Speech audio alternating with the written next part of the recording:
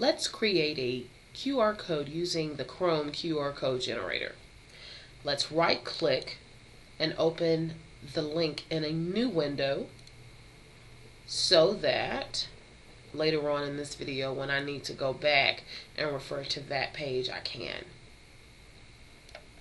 Now we need to add this free Chrome app. Okay, so yes, add.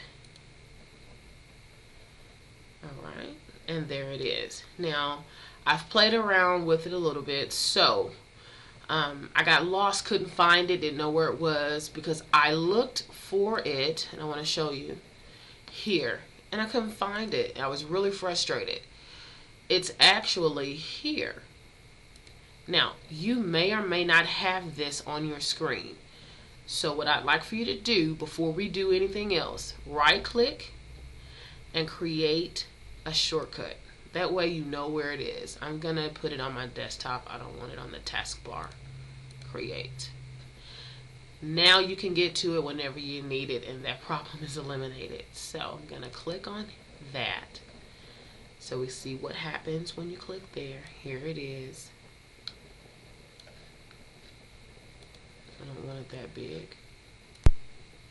Now the QR code I want to create is going to be the Kid Blog QR code. So I'm going to go back to this one. And I don't want this. I just want the Algebra 1 ISD. Okay. And this is what I want to create. The QR code I want to create. So I'm going to copy that. Okay. Go away. Go away. And I want to put it here.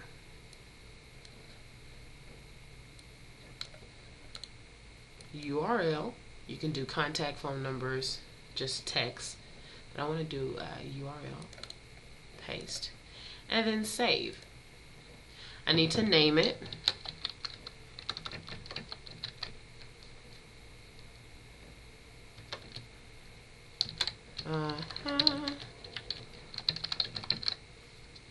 Save.